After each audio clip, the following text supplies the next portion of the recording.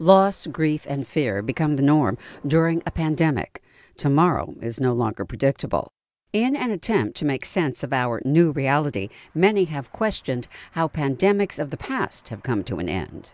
So it's rarely clear-cut when a pandemic ends. It might be that the World Health Organization says that COVID-19 has ended at a pandemic, but that doesn't mean to say that we have a vaccine or we'll have a treatment that's available.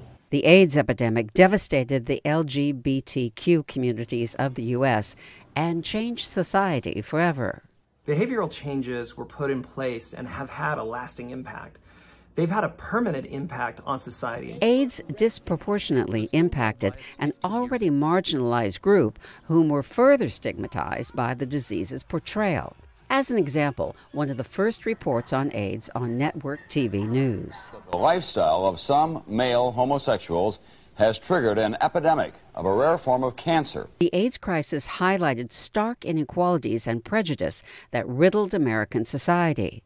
Experts believe the coronavirus has done the same today. What epidemics and pandemics tend to do is underline factors in society that are already there. So we've seen, for example, the increased vulnerability of black people, of ethnic minorities to this particular disease. Experts point to the social end to the epidemic as an important lesson for today.